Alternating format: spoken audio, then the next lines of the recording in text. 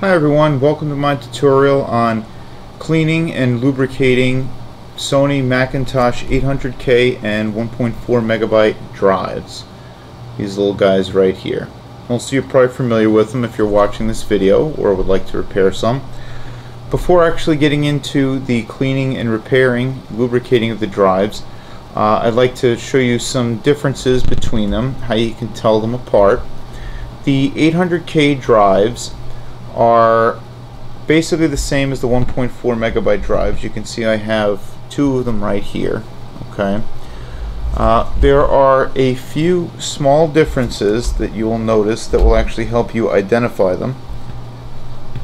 One is there's an identification tag and sticker that is on the side, as you can see here and here. Okay, the 800K drives are red stickers. The 1.4 megabyte drives are blue. Okay, and the 800K designation is MFD51W, which stands for micro floppy disk drive 51W, and the 1.4 megabyte drives are MFD75Ws. There are always some other small revision numbers after. This one happens to be 01G. I've got another one here that happens to be 31G, and to be honest with you, I wouldn't have a clue as to what it is that the difference is between those, just that there's probably very small minor modifications made between them. The other place you can find that information is underneath here on the disk rotation platters. You can see here it has what type of drive it is and 2 megabyte, 2 MB, which is the same thing as the 1.4 megabyte drive. It simply lists the unformatted capacity of one of the disks. There are just a few other things that you can see differently here that were actually revised throughout production. Some of those have to do with the auto-inject closing mechanism. If you look here with the 800K here on your left, okay, you'll notice the closing mechanism has this very small catch right here, which the disc hooks onto inside and will close very easily like that. You see how that just went and ejected very easily. Okay. Now, the later model 1.4 megabyte drives have a similar catch mechanism, but they can't simply be triggered just by pushing them in. They have a bit of a fail-safe, which is actually this little kick out here. That has to be kicked out by the side of the disc first before that will actually catch. I believe that was done to prevent accidental early closures, which was probably an issue on some of the earlier drives, or at least they thought was going to be an issue. I've never seen it happen personally. There are some other small things, one of them being that the floppy eject motors, which you can see here on earlier revision drives, actually were connected the motor to the board here by wires. You can see them running a little bit right in there. There's little wires that run between. And on the 1.4 megabyte drive motors, you can see there are actually soldered leads between the boards. And this is important to some degree when actually cleaning and lubricating these eject motors, because these types are a little bit harder to take apart, although not impossible. And I'll go into that towards the end of the segment here. The last thing that I've noticed that is different between the two is the floppy head motor. You can see mounted here, okay, has a worm drive, which is right there. You can see it, and as you can see, pretty much the actual worm drive itself comes directly out through this plate from the motor on the 800K drive. On the 1.4 megabyte drives, there's this extra post right here where my finger is, and inside there's kind of a bit of a recessed well of sorts in there that the worm actually comes out of. Again, I haven't the faintest idea what difference any of these things make, although obviously they found it necessary in order to continually update and improve the drives. Alright, so all the instructions I'll give you are very good for actually working on and cleaning and relubricating any of these drives. Okay, if you have any questions, just let me know. Drop me a line here on YouTube and I'll get back to you and answer you as best I can. Here you can see all the products that you will need to actually undertake the cleaning. Alright, very basic, simple tools and just a bunch of cleaning supplies and lubricants that will be of great use to you. So starting in the back at the left, I have a convenient squirt bottle of 91% isopropyl alcohol. You really want to use this and not the 70% stuff, just because the 70% has too high of a water content, which can cause issues with rusting and also electronic problems if left on the board. I've also got a very fine, thin, triple elite lubricant oil product there. It's not needed through most of the actual project, although it will be used on some bearings, as we will see throughout the project. If you don't have anything like this, regular general 3-in-1 household oil can also be used. In the middle, the small little white container is Molykote EM30L grease. This is a more advanced version of the EM10L grease that was used to lubricate the original drives back in the 80s and early 90s. This was actually recommended by DuPont, who currently manufactures it as a replacement for the original EM10L. I also have here a large and very small needle nose plier. One will be used to unhook springs and the other will be used to help remove little washers, little nylon washers that hold down part of the actual chassis. We'll get to that later. A P0 Phillips screwdriver in order to help remove certain screws that will be used on the head and on the eject assembly. And of course a generous supply of cotton swabs, which you will need to help remove all the dust, dirt, grit, and grime of years. And it's also usually a good idea to have some paper towels along with you as well, as those sometimes will be helpful to get a lot large, wide swaths of areas clean. Okay, so in general here, the first thing that we want to do is take a look over at the drive, see what position it's in, if it's jammed, if it's not. Okay, usually even with all the old grease still in place, usually the drives can be actuated simply by hitting the lever here, okay, hitting this on the older drives, making the drive go down into the lower position there. You can see how slow that is and how long that takes. And the way that you would return the drive to the upward position is by pushing the lever right here in forcefully and popping that back up. Okay, you will notice that again when I hit this, it goes down very slowly. Okay, and it's amazing just how much better that'll be once we're all done. So in general, the first thing that I do before actually dousing this with any alcohol is looking to see if there are any printings or markings that you want to save. Now, me being the preservationist as I am, I like to make sure that I don't inadvertently remove anything that would have been on here. You can kind of see some here. There's some little letters right here. It looks like a 1, 2. Some of the drives, as I'll show you on one of my 1.4 megabyte drives, have much more prominent printings, as you can see right there. And the thing is, most of the inks and dyes that were used to put those on were alcohol soluble, as are the ones up here on top of the read-write head. Now you can ask me how I know that, and I will tell you because I've inadvertently erased them before. So it was a learning process for me as well.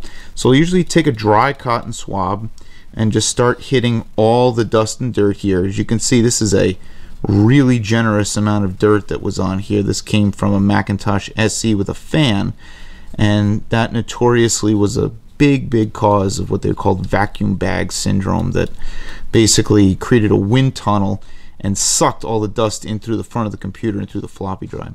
So you can see right here a rather generous amount of dust that's picked up even without using any alcohol or any cleaning agent.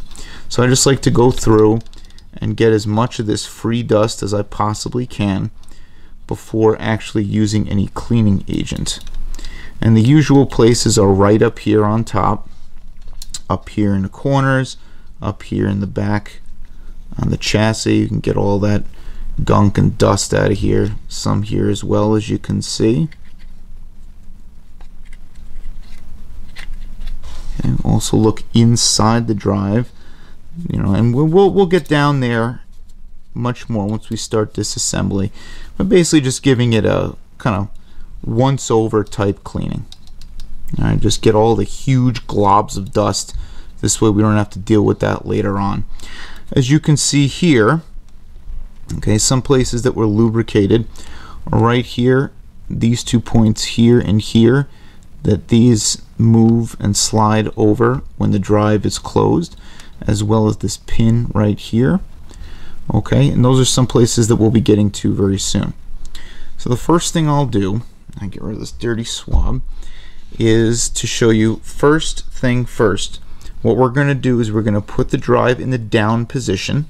Okay, hit that there, and we want to do that so that the floppy drive read-write head is closed. The reason we want to do that is that when it's in the raised position, there's pressure holding it up from this plastic plate. We want to remove this plastic plate. There's a little tab right here, this little thing right there, that you actually want to pick up just with your fingernail, raise that up, and then slide the plastic off towards the rear of the drive and just remove it. Okay, it's that easy. Just take that and put that to the side, and then hit the manual release lever again to raise the drive back up. But notice this time the read-write head did not come up with the rest of the drive. Once that is done, the next thing we're going to do is take our springs up. Actually, you know what? I misspoke. I apologize. Let me put that back down again. You don't want to lift it up yet. You want to leave it in the down position. With these really small tweezers, we want to get these 2 springs, one on either side. You can see there's one right here. And I've, by accident before, actually bent these little hooks. You can see them here. There's little hooks which go right underneath this tab. And this is made out of very fine wire, this spring is. So what you want to do is, instead of grabbing from the bottom and pulling down, that can actually distort the spring itself. You want to grab right here, closer to where the actual hook meets the spring, and then pull out and down, as this puts the least stress on it as possible. Out and down like that. As you see, that keeps our nice hook there. Okay. Turn that here. And then we'll do the same thing on this side as well. There we go. Okay. Now, of course, be careful, because if you really pull these or distort them, they'll never get back into the right shape again. And you also run the risk of possibly flinging them across the room. I've never done that, but I've heard other people have. So, all right. So now that we have those off, okay, you can see here now with the springs off, this is very free and movable. What you want to do is, when we take this off, we have to make sure that we clear this little tab here. Okay, that's very important. So we can lift up and off like this, and it literally just comes right off. It's held on literally by nothing else other than the springs itself. Okay, now you can see more of the underneath of the drive. Okay, and we'll get to that part later. But for right now, we're going to concentrate on this upper plate here. So taking a look here at the upper plate, notice a few things first. The mechanism here is rather simple. There's 2 different things that occur. One is this here, which actuates when the disk actually is placed, the disk drive rather, is placed in the upright position. This mechanism here, okay, stretches this spring and moves over these 2 slide points there. So it looks like it moves pretty well, but it's not quite as good as it can be. I can feel quite a bit of resistance. You would too if you were here. The other is here. This was the eject trigger, if you remember from before. And under most circumstances, this does not need to be lubricated. Every once in a while I'll find on the originals there was some form of very thin little grease under here, and I'll sometimes replicate that with just a tiny bit of the EM30L. The other thing is this right here is a movable piece. This goes right around this spindle, and this is movable but fairly well seized. And these three rollers here, which roll on tracks on the main part of the frame. So this one here is totally jammed up. This one, if you can see it here, it actually spins freely. This one over here, I just broke it to make it move. And this one here too is, yes, completely jammed. Now those are what I recommend using that very thin oil on to help actually get back in moving shape again. And underneath there's really nothing going on under there. You just may need to clean it out. Now this drive shows a little bit of a corrosion. I think it was probably stored in a bit of a damp area for some time. So what I'll do first is we'll get our isopropyl alcohol, coat the swab, not spraying it directly on the surface. And again, you can see those stampings there. Just try to avoid the stamping. Go along the surface, clean up everything else that you can. Obviously on a drive like this, we're not going to be getting all this corrosion and kind of a mottled appearance off it, but that's not the goal anyway. The goal here is just to get the drive back into functional condition. This is not going to be a museum piece, it's going to be a functional piece of hardware for another machine. So just go along here, get all this dust and all this nastiness off here, as you can see. And clean all this here. And as you go through, you can see the remnants of the grease here. That's what these little traces and tracks are right along these here. Okay, so I'll just go like this and just nice swipe with pressure, kind of get in there and remove all that old gunk, as it's certainly not doing anyone any good the way it is. Get that off there. Here we are. And a good thing to do is kind of cycle through. Push this over and hold it there. Get the rest of the grease off. There we go.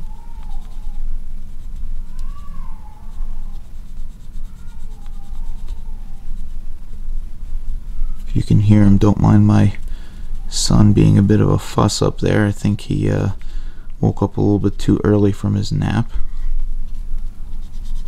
Okay. Alright, so mostly there, we just make sure that we get all those little last remnants of grease off of there. And as you probably noticed, even with the little dust caked up on it, it was actually a very sparing amount of grease, and that's key as we're going through this whole thing, is just how little grease we need to use. Because honestly, if we use too much of it, you may actually bind the mechanism. I found that numerous times. You know, I just figured, oh well, you know, I'll just put a whole bunch more, put a little extra. That should make it work even better. And that is certainly not the case whatsoever. I'll just clean all the rest of this stuff off. A little bit here, a little bit there. There we go. Alright, make sure all that gunk is off of there. And you can see now, or at least I can feel, that even without that old grease there, things are moving significantly quicker and easier. Okay, make sure I get all this here. So now on those rollers here, there's usually a thin, tiny layer of grease left caked on them. It can be a little bit difficult to get off sometimes. You can use the alcohol on the swab here again.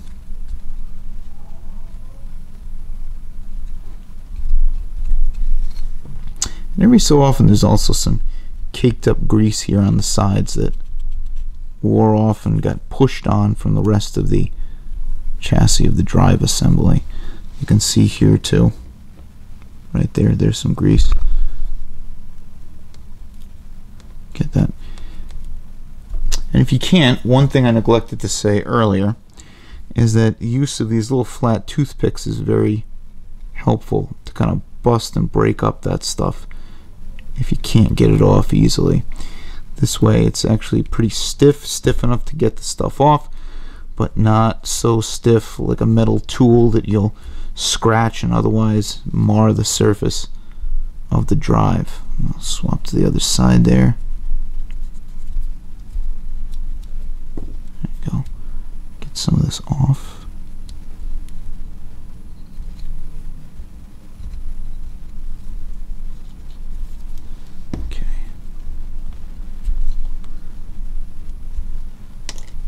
Alright, and you get the idea as we go along here. Just do this to each one of the rollers. Make sure we have all the gunk off.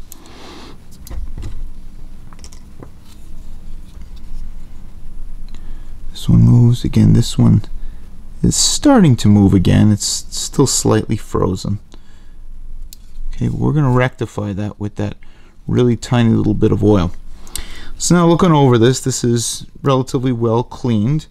The one place I forgot to say to check and swab is inside the tracks here where the actual floppy disk will go. You don't want globs of nastiness getting all over your disks once you insert them in. Just kind of go in those tracks, swab in and out there. Make sure you get that stuff off. Okay. So that's looking pretty good now. Okay, we got most of the dust, we got all the old grease off, everything's looking great.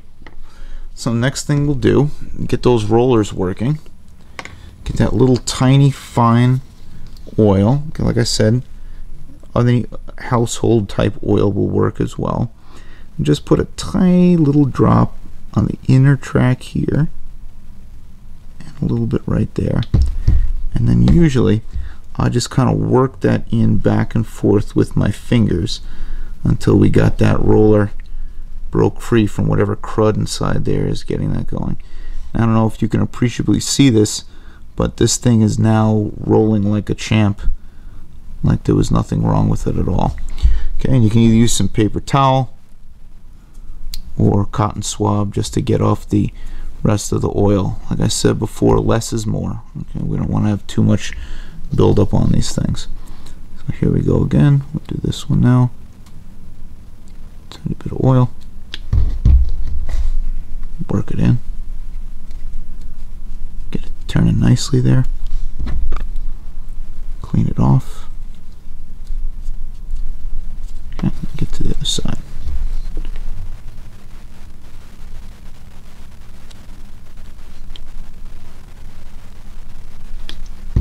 There we go.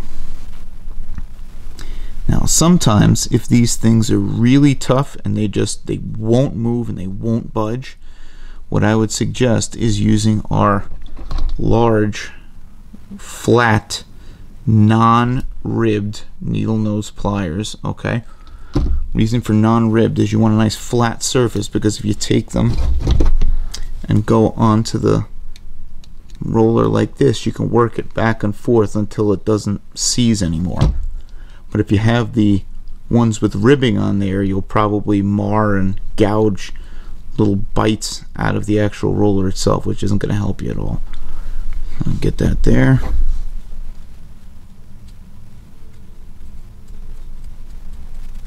Clean that off. Get this one going. There it goes. Very nice. Okay, good. Lucky this time that these rollers are actually in pretty good shape. Alright, so we put the oil on the side. Next thing we're going to get to here is using our grease, Moly Coat grease. And again, as I said, I neglected to tell you that these toothpicks are very helpful. The flat broad ones are very good. If you have just the regular kind like you shove in sandwiches, that's fine, but you know, whatever works, works. So this is the stuff that really is a replacement for the original lubricant.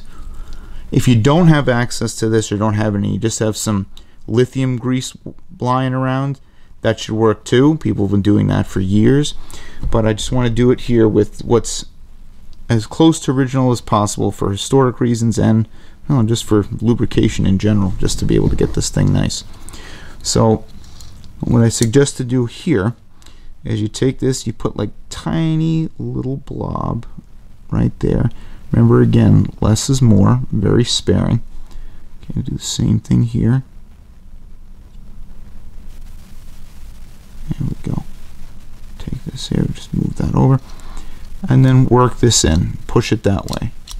Okay, and let it actually work onto the track. Okay, and guide its way through.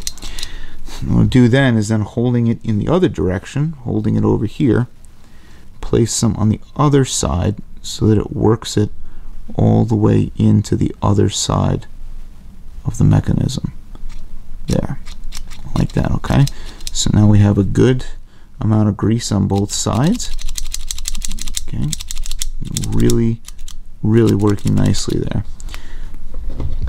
And if you're a stickler for neatness like I am, you want to clean up some of this excess grease. This way it won't gunk anything later on. Okay, and there you go. Okay, so that helps that. Now the other part here, I must say it's very difficult to initially get the grease out of here.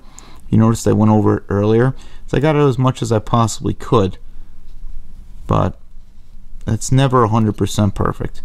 But all you really have to do here is kind of pack it in.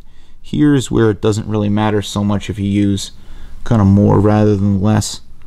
You want to use a boatload, but this is basically just to lubricate between the surfaces of the plate that this thing rides next to and the actual bearing itself. Alright, so we'll just pack that in there. There we go. Okay, that'll help that ride over. You can see it barely travels, it just kind of comes in contact to it a little bit.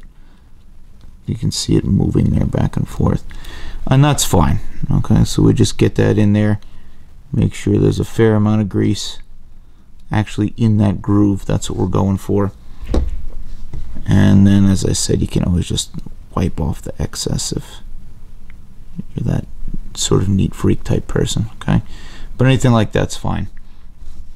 Last but not least, if you really want, which I will here just for demonstration purposes, take an unbelievably small amount of the grease, wipe it underneath here, especially over here where it rubs over, and just let it kind of work in there. This way you don't have any binding down the road.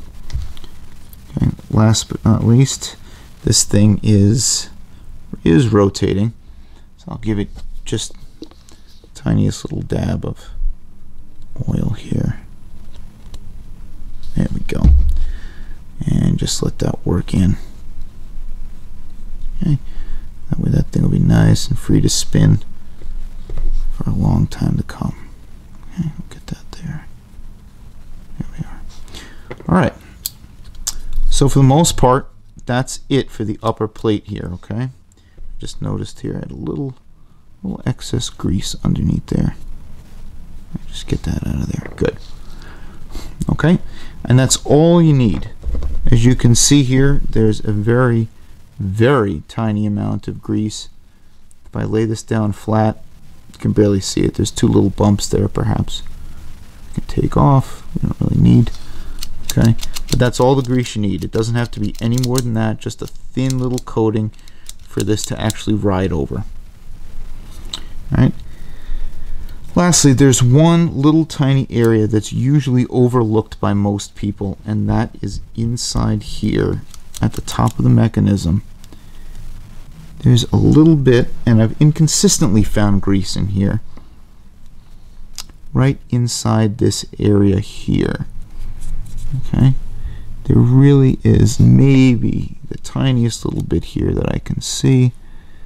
Try to illustrate it for you, but I don't think the lighting is great. Just kind of get any of that little crud out from behind there. Throw in a small smattering of grease. Actually, the best way to do it, I think, on here is just put it over this little bearing right there, and let it kind of take it in. There we go. That's good. So that's the only other place there really where there's contact. Okay, and that'll do it for this plate.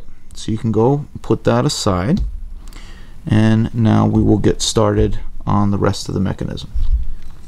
Alright, so here's the rest of the drive. Take a look here. just a few main parts to point out. Okay, this is the actual drive motor spindle apparatus here that spins the actual disc inside the diskette. Okay, you got the slide here that works for the inject and eject. You can see it's very sluggish because of the lack of appropriate lubrication currently. This is the read-write head motor. Okay, this is the motor that actually sends the read-write head here forward and backward over the surface of the disc. This itself is the read-write head. Okay, and this right here is the eject motor. Okay, the eject motor is what actually runs and ejects the disc, making an auto eject from software in the computer. Okay, so what we want to do next is we want to get this lower plate off in order to clean underneath it and to lubricate. But first, the only way to do that is to make sure you remove the eject motor, and that is accomplished by removing these two Phillips head screws right here and right here. Okay, so we'll use our Phillips 0 for that. There we go. Okay, take that. It helps to have a magnetized one. Let's hold on to the screws. You can see that starts coming off there.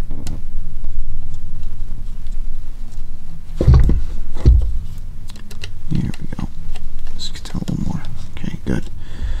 And you'll see that will literally just come up and hinge away. Now you can see why that was necessary.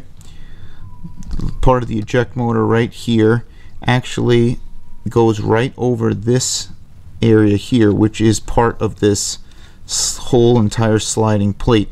So if that's still in place, this can actually come up.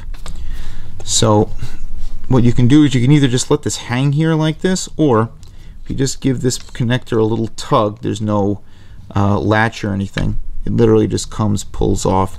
You can take this and put it aside. We'll get to cleaning that later. So now we have this here. So the only thing that's holding this actual slide plate on are these 4 nylon washers, 1, 2, 3, and 4. Okay, and they're actually pretty bendable and contortable since they are nylon. So you can actually rip them if you don't do this correctly. But if you have the nice flat head needle nose pliers like you see here, it is entirely possible to just get them up without doing any harm to the washers themselves. And what that entails doing is taking the pliers here, okay, you get really nice stiff pressure, hold the drive down in place, and literally direct the force of the tip of the needle up like this. Don't pull it, don't do anything else, but go directly up like this. And you just give it constant pressure, and pop. Okay, don't pull it or force it. It should come off just like that. As you can see, it's not bent or contorted at all. And just take that and put it on the side. Repeat the same procedure for the other ones. Okay, some come off easier than others. Sorry about bumping into the camera there. Sometimes they're a little stickier, or a little less sticky, simply because of there being some residual dust. Okay, didn't clean the plate yet. It's easier to clean it once it's off. So do here as well. Give it time. Be patient. There we go. And it just pops and snaps right off. Okay, so now that those are off, just set them aside there. Now you can just take this and lift the whole thing right off the rest of the drive. Okay, so we'll take the rest of the drive, we'll put that aside.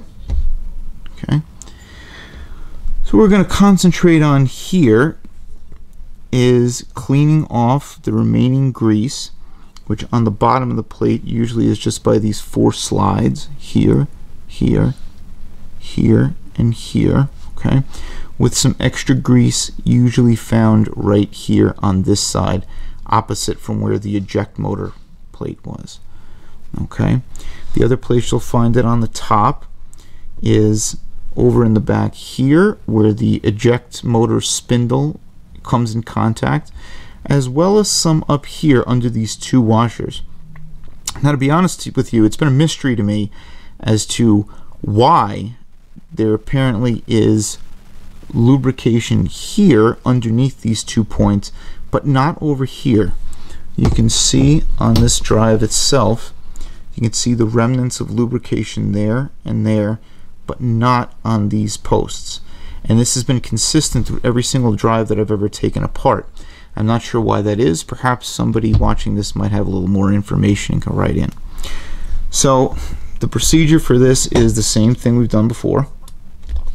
Okay, we'll just take our isopropyl alcohol on the cotton swab and then just start working off this grease here. Take all that off. Same thing over here.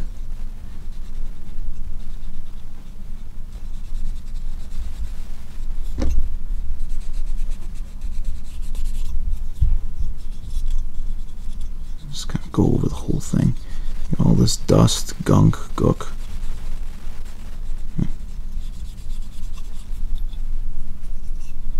Anything on these corners, everything.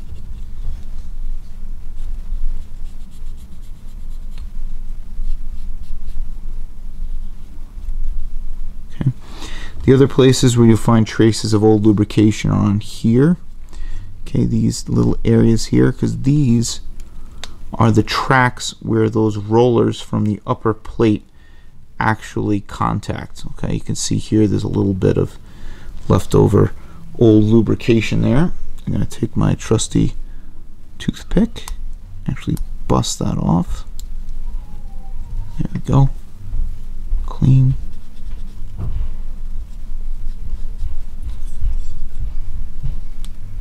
Same thing over here.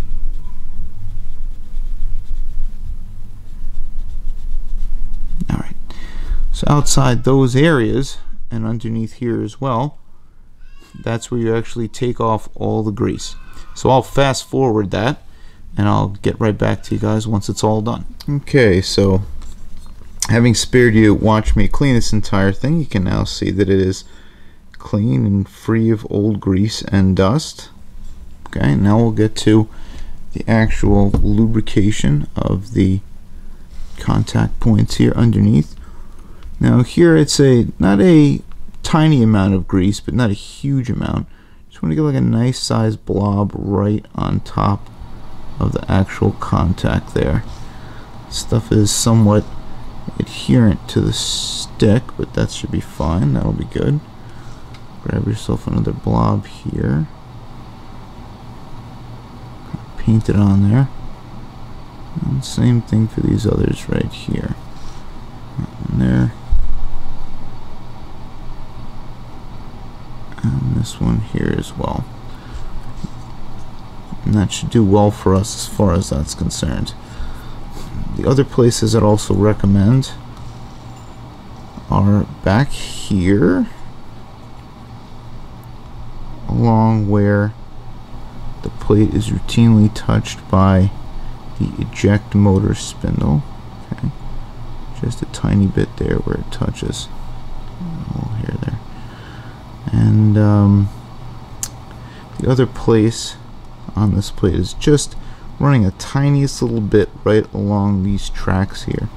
So little you can barely even see it. Just so that this way there's a bit of a smooth surface.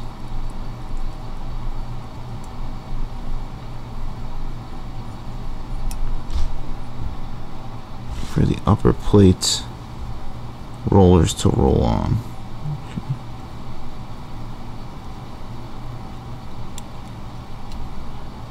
There we go. And there as well. Alright, so believe it or not, that is all that you need to do with this plate. Okay, it's otherwise fairly clean, just a little bit of surface corrosion, rust. I'm not surprised with this. I think this thing was in more of a damp environment. And we'll put that over on the side. So the next thing we're going to do is start to focus here on the rest of the mechanism. Now, there's two ways you can do this. You can either clean up all this grease here and dust and everything and then concentrate on this area. But I think I'm going to do now is I'm going to remove the head assembly and show you how to clean that and to make sure that the motor is greased and oiled as well. Okay, so there's one thing that's very important here to know, and that is that to remove the head assembly, number one, do not ever force the top of the head assembly open any more than you could probably slide the cotton swab through. There is a thin band of metal that runs here which has a certain tension to it, and if you were to pull this up any further than that, the metal may deform enough so that the heads will no longer contact with enough force, and then the disc upper surface won't ever be able to be read and you'll need an entire new head assembly. Okay, so we'll just avoid doing that. The other thing that you want to do and make sure that you don't do rather is to adjust the zero track assembly, which is this right here. That is held in place by this silver screw that I'm pointing at right this moment. Okay, we want to leave that alone. What we need to do in order to remove the head assembly is to remove these two black screws. There's one located right here and the other is located right here. So I'm just going to go ahead and remove these.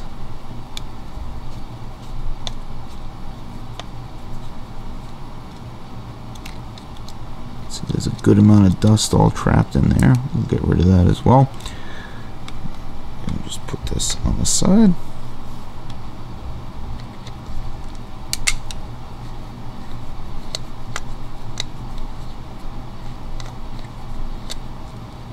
Okay, we'll take that one as well. So now when you remove this, you're not just removing the head assembly, you're also removing the metal slide from here back to here, if you can see that actually the head assembly moves on when it rotates, or rather goes back and forth along with the gearing here that rotates from the head motor. So what you need to do is there's these two tabs, one here, one there, two data tabs, one for each head. Now you do have to put them back in the correct position. The good thing is that these things have been in here for so long that usually when you remove this they have pretty good memory into which area they go, so you really shouldn't have a problem figuring that out. Okay, but in case you need to, just make reference as to which one goes where and where they come from. Okay, usually the frontmost one is for the lower head and the back one is for the upper head. So we'll pull those out. You should be able to remove those with minimum force, just gentle upward pressure. Do the same here for this one. There we go. Alright, so next thing, we're going to take the head assembly from back here. Okay, don't grab it from up here because you may bend that metal back, but back here by the metal, and slide it this way and out. Okay, so kind of rotate it like this. Here we go. Up and out. Okay, and it should just pop off just like that in one large piece. So put the rest of this down here. The one thing you're going to want to do here is just to remove this bar. This one actually slides relatively decently, but as you can see there's a whole bunch of dust buildup, and we're going to want to take that off and lubricate that sparingly with the fine instrument oil that we have anyway. So just remove that out.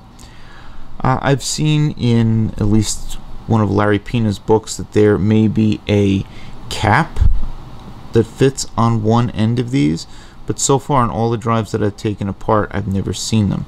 That either means that most of them do not have it, or perhaps they've all been overhauled and somebody lost them, but either way it doesn't seem to affect the function whatsoever. So I'll put this on the side as well. So as you can see here, all the head assembly consists of are the actual drive heads themselves, read-write heads, which are right inside here. Okay, there and there. You can see those. Okay. And we also have here, as we said, these two cables as well. Alright, so the last thing is this pin guide here, which fits right over the actual area for the worm drive for the motor to function. So the first thing that I will actually show you specifically how to do is just to clean the drive heads, which, as I said, take the cotton swab, open this just enough to get in between the heads, and just kind of give it a bit of a back and forth motion. Okay, usually these are not very soiled. Okay, if you see anything dirty on the Q-tip, then try doing it again, okay? But as I said, do not open these any further than you can do this, and let them close. Okay, now the rest of this I'm just going to clean up with the swab, and then we'll get back to this once I've done that, and you can see what the finished product looks like. Okay, so here's the completed head assembly. Everything's all nice and clean, taken care of. Next thing we'll do is actually lubricate the guide pin here momentarily. One thing I'd like to do before doing that is to show you here with the actual rod that it travels over. It's very easy to lubricate this, and you only need a sparing amount. I'll use that very fine oil that I had earlier. The easiest way I find is to just lay some there onto the paper towel, take this, fold it over it, and just kind of run this back and forth like this, just so you get the surface kind of lubricated up with that. Go put that back into its guide here, and then usually that thin coating of oil should just make this very, very smooth acting. And this is extremely easy to get in and out. Matter of fact, it's so slippery, as you can see, it just keeps going, and that's from a very, very tiny amount of oil. So to actually lubricate this guide pin here, do the same thing we've done before with our trusty toothpick, and get a reasonable sized blob there.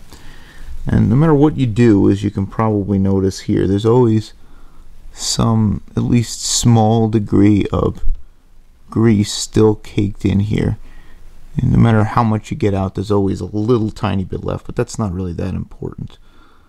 More important to just go ahead, kind of pack that in there like that, cleaning up some of the extra. And then, of course, as always, wiping off extra that makes it to places that it shouldn't be. There we go. A nice little reservoir of grease there. So now the head assembly itself is ready to be reinstalled. We'll also put that on the side. And then we'll move on to the majority of the base unit here itself. So just a few things to go over. I already told you about all the parts. The important thing again is to not touch or adjust the zero track sensor, which is right here, that or that screw.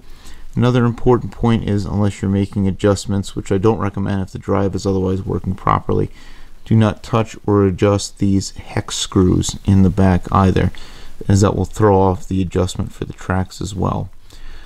Okay, so what I'm going to do is I'm going to clean this up, and then I will get back to you with the finished product.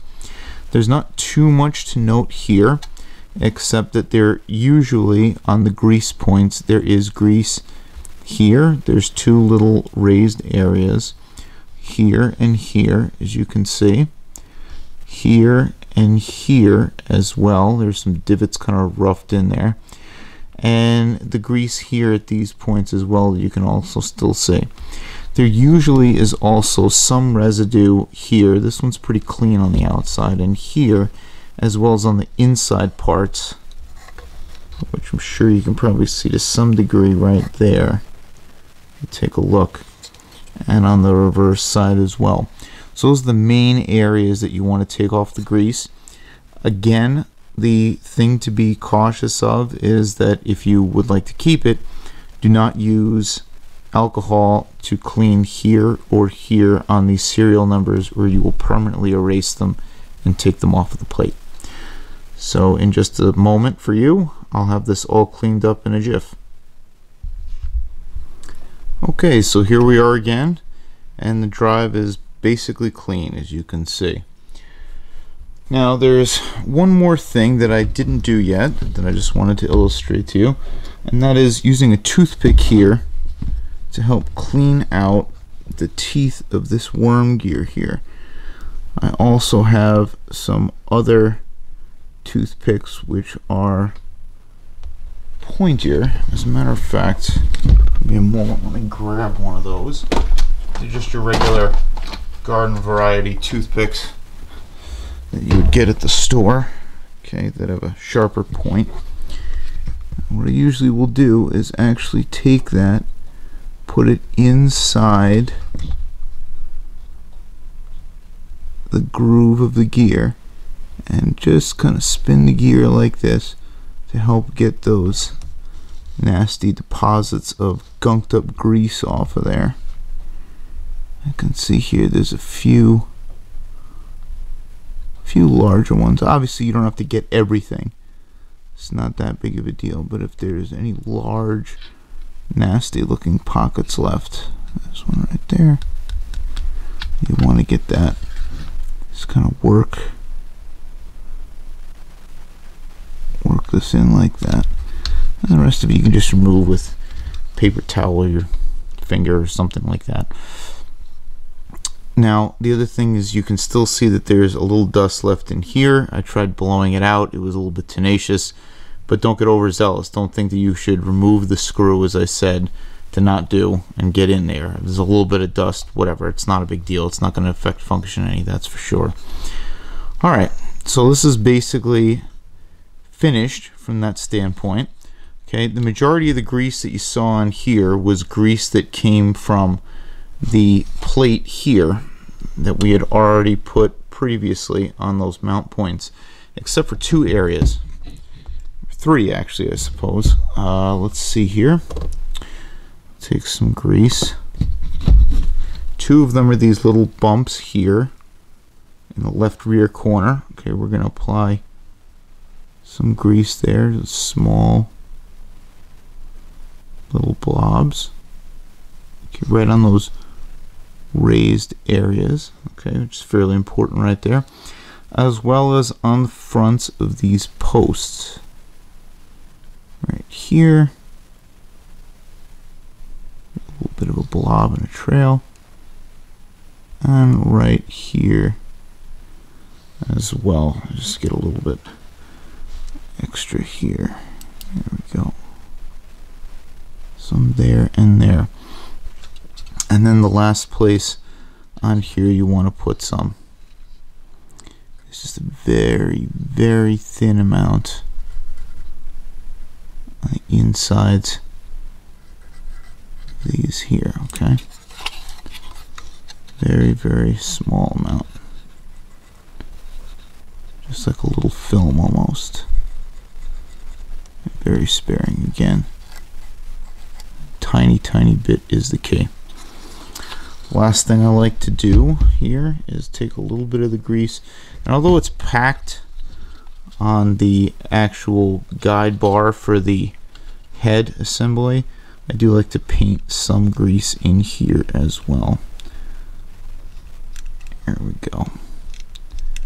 Okay, so that's it as far as the grease is concerned. So I kind of go above and below to get it in the grooves. Last but not least, even though this is actually flowing pretty freely, I like to put just a dab of this oil here, tiny little bit, and a tiny little bit right here. There we go, just a little tiny bit. That'll help keep things lubricated. Again, a minimal amount is the key. Alright, so now we get around to starting to put it back together. Okay, the first thing actually is that I didn't show you how to do this before. It's very simple. It's not complicated at all. It's how to clean these nylon washers. They obviously usually have like caked on grease and just some nastiness. So I just get the cotton swab and take all that stuff off there. Should dry them with the other end. Again, all of these are relatively universal. It doesn't matter which post they come off from. It doesn't matter which one they go on to. Okay, it's not a big deal. You can also just blow on them to dry them off also. It's not a big deal. Just finish making sure all the old grease and gunk is off. This one's a little bit more gunked up than the other.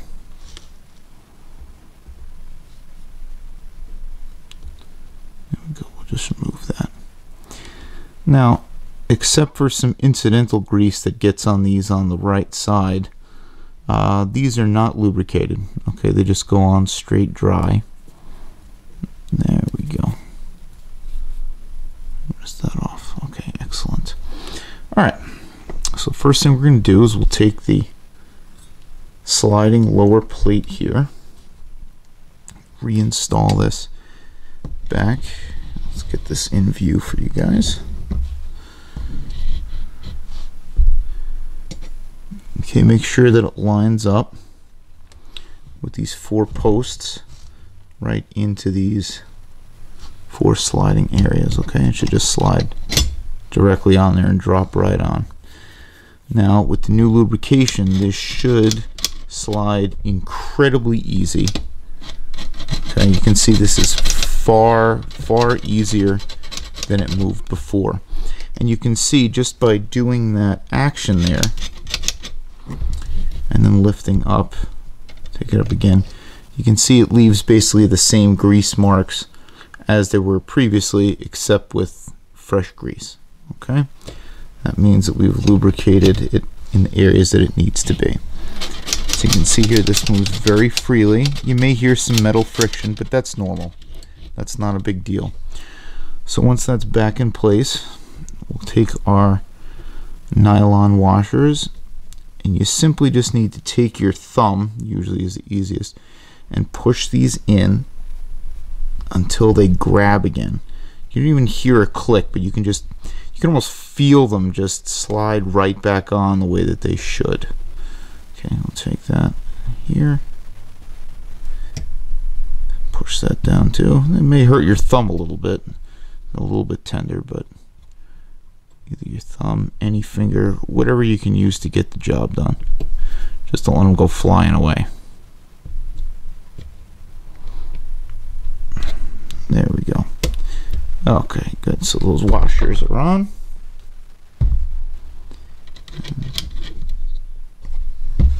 And we can see here that this still slides nice and freely. I'll just make sure these are all right where they need to be. Now I will admit this one is a little bit tighter than I would normally expect it to be with those washers on. They just need to be worked in a little bit more back and forth to really smooth things in. Okay, but it still is easily movable from both sides, which is fine. Alright, so with that done, what we'll do next is install the head assembly. Okay, so the way to do this again is, now we have this nice lubricated bar. You can't really see it, but where the grease is packed, there's a thin little metal tab you can see right there, and on top there's a little metal guide, if you would have seen it from earlier. You need to slip that with the drive spindle here in between those two pieces of metal. Okay, so just slide it right in like that and drop it down, and just make sure that the guide bar is firmly pressed up against the front of the drive housing right there. Okay, make sure that's in place. Get our screws again, same Phillips screwdriver, get those in.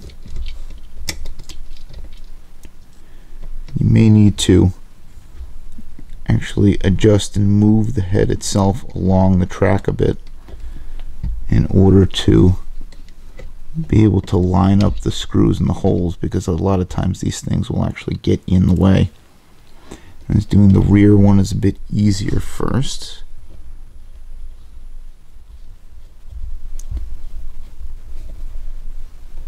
That's secured there. Okay.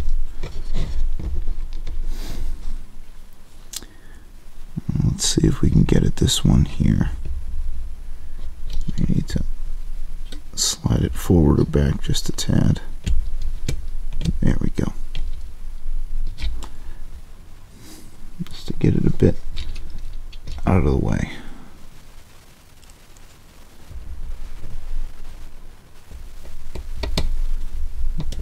There we go. We'll start getting this screw back into place if it decides it wants to go. Head here maybe may need to move up just a tad bit more.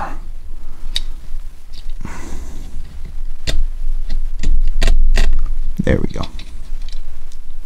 Just move it on up. Now the screw should be a little bit more easily accessible. There we go.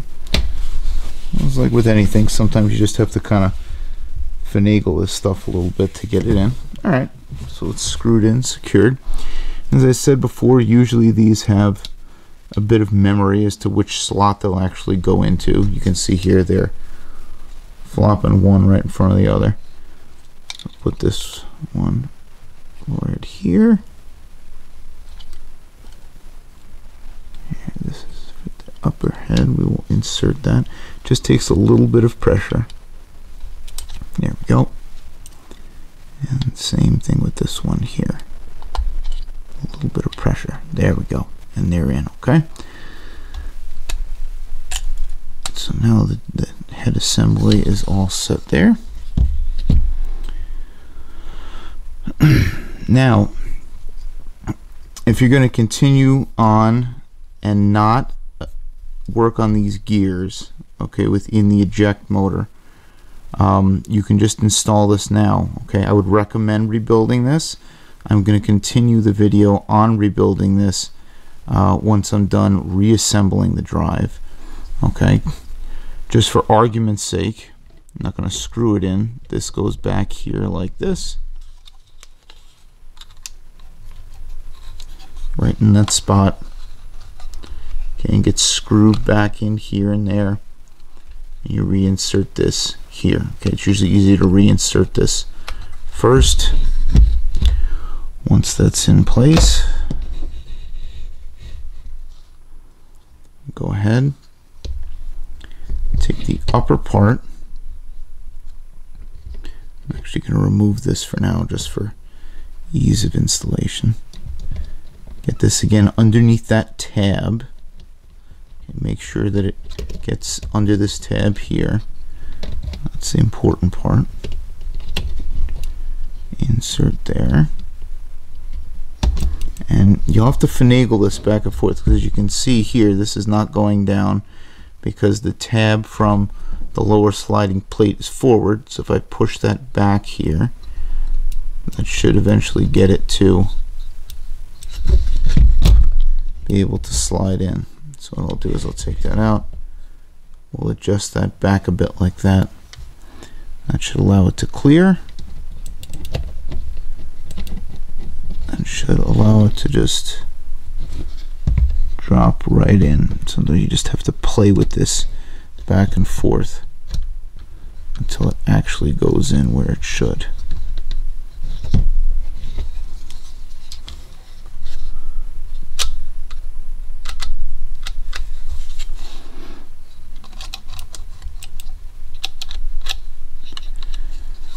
forgive me as I adjust this thing. They don't always go in exactly 100% perfect the correct way the first time.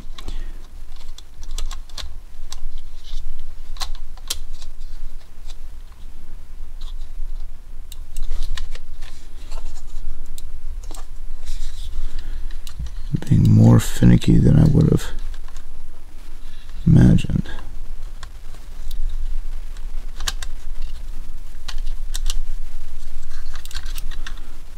Usually, there you go, so we can try to get it in like this over here.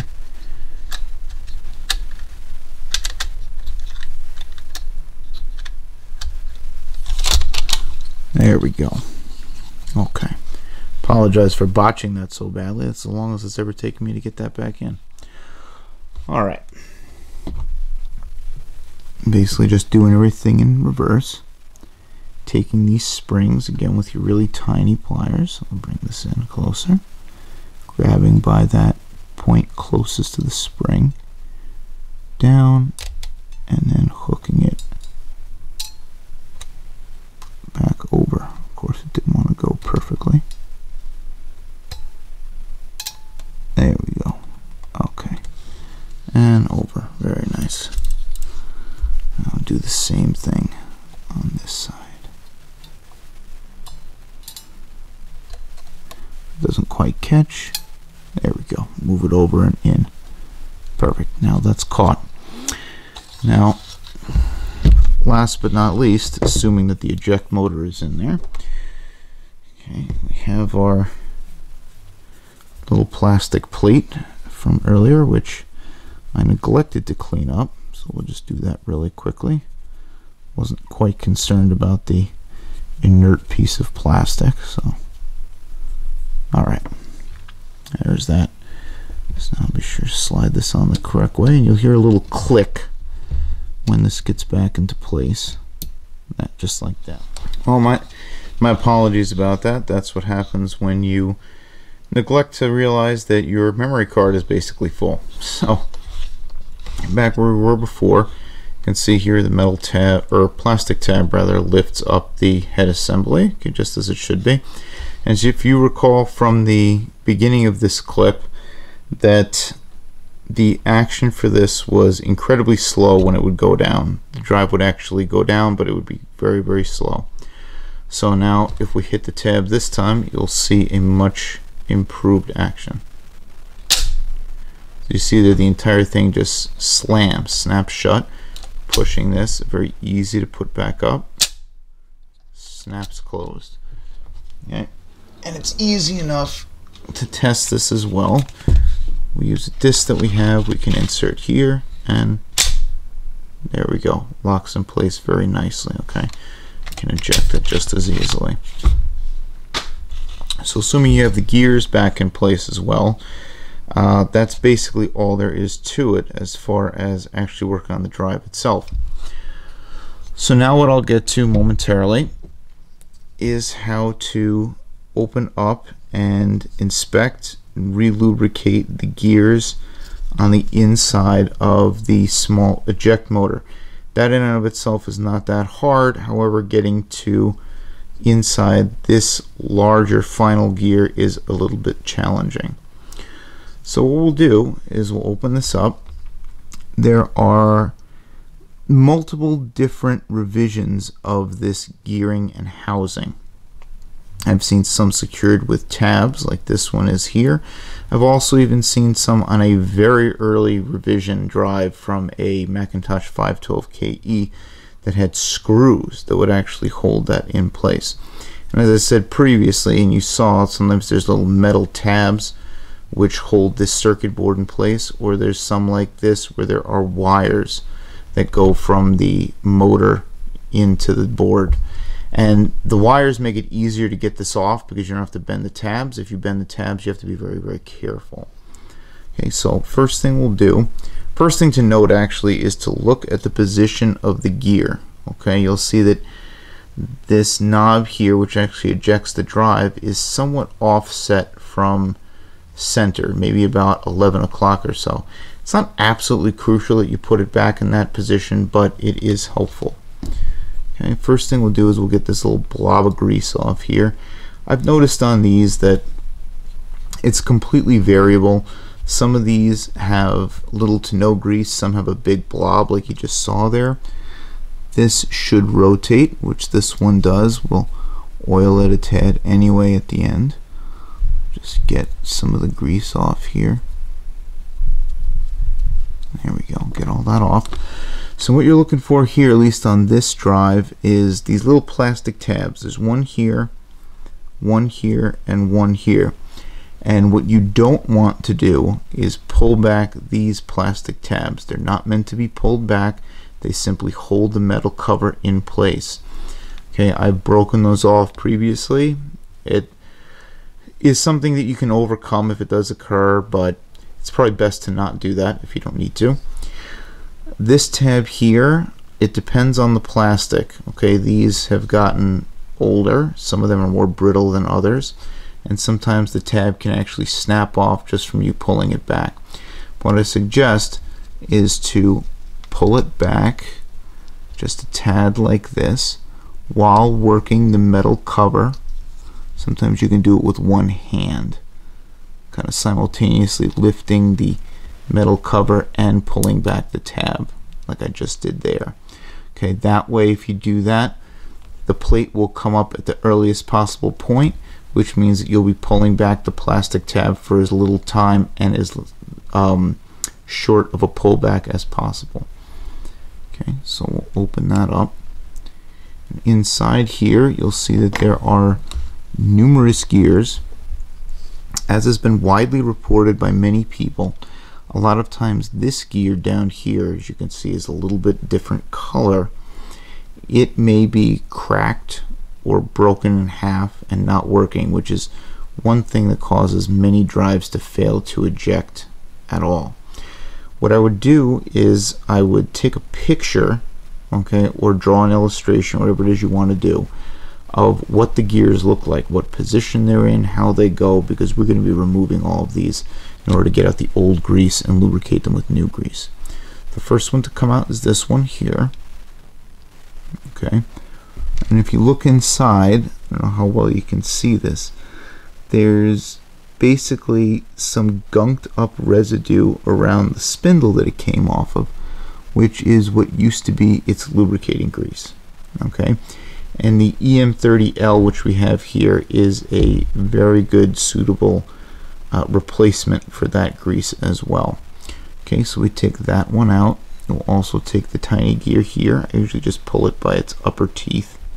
This one actually appears to be in very good shape, so I will use this again. If not, you can order replacements from eBay and other various sources. So you can see there's also some grease residue left underneath that gear. Okay, and now you might wonder, okay, now that that one's out, well, you can see this rotates pretty freely, which is good. But how do we get this out? This gear's stuck here and this one's stuck under here. And the way you do that is now by removing this upper circuit board. You actually have to get in here in order to do so. You see there are two clips, one here, one there. I'm going to pull back this clip just a tad. And this is a little bit more difficult to get off because you're dealing with some parts inside that actually come in contact with the top of the gear. Okay, it's basically a little switch that lets the gear know that it's reached its end of cycle and to switch off. It's a cutoff switch. So one and then two. And again, these tabs also are prone to breaking, so just be careful. It's a little difficult to show on camera. You kind of lift this up. You don't want to take this and pry it this way or that way. You don't want to pry it. You want to make sure that you get both of the clips off and pull this up. And you'll see what I'm talking about inside. Inside there's the top of the gear. Okay, that's the white retaining part there. And inside we have this switch. And the lobe of this here, when it rotates, as you can see, it rotates like this, it turns around. That lobe hitting this switch will actually, if you put it in there, open the switch up, which cuts off basically sends the signal to the drive circuitry to cut off the motor and stop it from ejecting. Okay, so later on, as you can see, there are little slats here and here. And when we reassemble this actual assembly here has to fit perfectly back in there in order for this to function again and for this to close. So to take this apart, use either your fingers or some pliers to squeeze these two parts together. And when you do so, usually this is under a little bit of tension and it's likely to pop one way or the other, so just be careful with that so it doesn't go flying. It's not going to hurt you, but it could go flying across the room. So we'll go ahead and we'll push in here. There it goes. It just pushed out nicely. Okay. And there's the rest of that gear. Okay, we'll put that aside as well. And there's the top to it. And the other thing to note, okay, is that if you saw when we took that off and where this gear was positioned before, the lobe, okay, the lobe of the gear actually faces opposite this piece. Okay, that's a very critical thing to note, because if you put it together where the lobe is facing the same direction as this will stop in the wrong position. Okay, so we have to reassemble it correctly after. We'll take that out. We'll take this out as well. There we go. And then we can remove this final gear here as well. Okay, so now we have all the gears out. What we're going to do now is our usual technique of using the isopropyl alcohol to clean off all this grease in here. Stop the camera momentarily and do that, and then we'll get back to relubricating. Okay. The other thing to do is to make sure that on these spindles, as you can see, there's also grease on here, underneath these where the surface was touching. Okay, be sure to clean all that off as well as any residue that may be inside this plate here, as you can see there. Okay, so everything's all nice and clean. All the gears, everything else have all been cleaned individually. First thing I like to do is, see, this is the actual motor gear itself. Sometimes they're just a little bit bound up, a little bit finicky. They were lubricated at one point, so what I will do is take that fine instrument oil, a little bit on top next to it,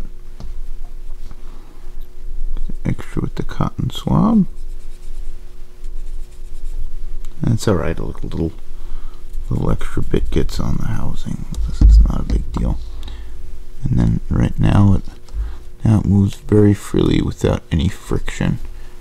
Okay, one thing that I would caution you about is making sure that you do not get tempted to open up the motor itself, because you can remove these plastic tabs, pull the motor out of the housing.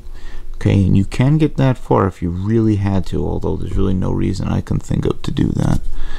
And then if you do that, you can actually open the motor itself by pulling back these metal tabs. The problem with that is that once you do that, it is very difficult to reassemble correctly, and you'll likely wind up breaking it in the process. Okay, so the next thing we'll do, we'll swab this out, make sure there's nothing left in there. That's totally clean. A little bit, last bit of oil off there, that's good. And now what we want to do is take a clean swab, go ahead here and start relubricating these surfaces just a tad bit on the swab. And you really need literally the tiniest little film on there. You can see here it's barely perceptible. Making sure there's just enough on the surface and also on the actual spindles. And the reason for that is that if you have too much, there is such a thing as too much of a good thing. Sometimes it will actually cause the gears to bind instead of having a nice smooth action. So there you can see, very nice thin coat. And then since I have some on here as well, I usually just swab in here just to give a very, very fine thin coat for the main gear. Alright, so we got that there. Also take this plate, put just whatever you have left, and like the finest little film on there, just to help with the rotation. Okay. Next, what we'll do is we will put back this main gear. This is the first one that goes in. And as you can see already, this spins very easily, not sticking at all, just gliding on the surface of that tiny little bit of lubrication we put on. And then the next part to put on is the actual drive gear. Remember, again, aligning it roughly with 11 o'clock or so up there, and then remembering that this little tab goes in the opposite direction. Okay, so it's a little tricky to put on. Like I said, this is a little bit more tricky when you have metal tabs connecting here and pushing this back, but it is doable. I've done it before. So go ahead, get this clipped on, and just kind of push it in until it snaps. There we go. And now the lobe is snapped in. Okay, opposite from, as you can see here, opposite from this drive pin. Okay, so we'll get it set in position. Next is to reapproximate this. You have to use these here, these 2 points, okay, those 2 points there and there, and fit them into the slots here. And it may take a little working and adjustment. You may not get it perfectly the first time, but part of the trick is to level in the board right at a uniform height so that both of the clips snap at the same time. Sometimes that's easier said than done. So you can see here, one of the clips went down, the other one's being a little bit finicky, so I'm going to release this clip. Try to make sure again that the metal tabs are aligned in their slots. This is easier for me to see than it would be ever to show you, so you just have to see it yourself. Okay, there we go. So we got that one side down.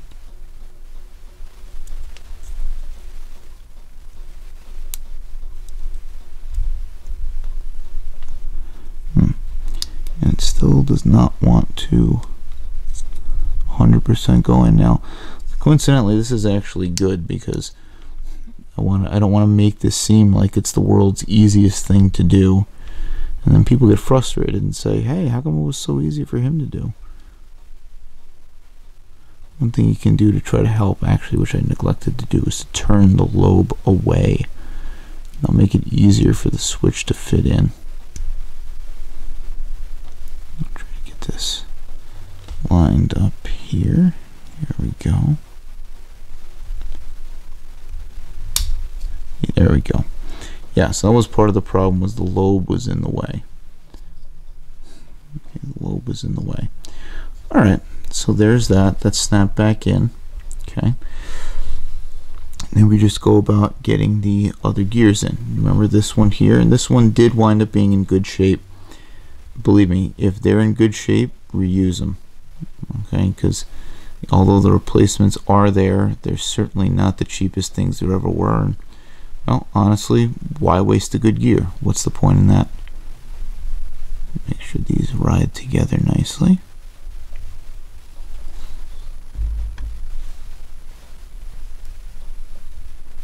Oop, I got a little hair, a little fuzz on there. There we go. Okay, now when these are all put back in the proper place, this should not move easily. Okay, they don't move simply and they don't move easily. So there's that there. We'll go and get the plate here, and this cover again slides underneath these two tabs. If you see them, one there again, slides under the tabs and then gets pushed directly in to snap in with this tab. You should hear a nice snapping sound when it goes in, if it feels like going in. Or if it's going to be stubborn, try to pull the tab back a bit, because again, we don't want to snap it unnecessarily with pressure. I apologize, my moving here with the camera. There we go. Okay, so now it's snapped into place, and now this should be good to go and ready to reinstall. So we'll grab our refurbished drive up there for you, and quite literally all you're going to do is slide it in. I guess the last thing is, depending on how much lubrication is already on there, you just stick a small little bit of the lubricant right there. Okay, it already had some on the plate here, but a nice little blob actually will help the action of that. Alright, and as I said before, we'll put this in first. Here we go. Take this little guy, push it back in. It's very easy to do, and it is keyed so you can't put it in backwards. Get that set back in place there. Actually have a little bit of dust on there. I didn't wind up cleaning that. There we go, that's better. Put that down for a sec. Grab our screws that we took out earlier, put the two of those back.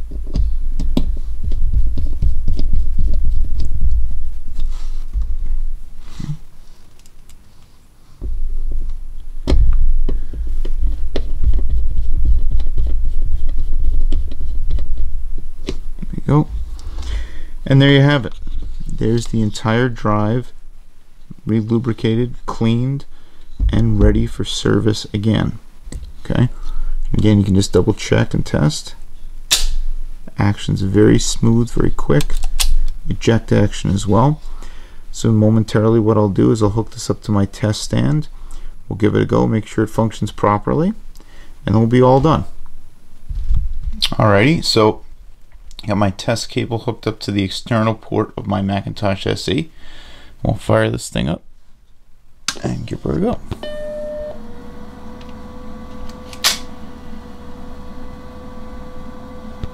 Note that this is not normally the approved method of doing this, but this will make it easy for illustration.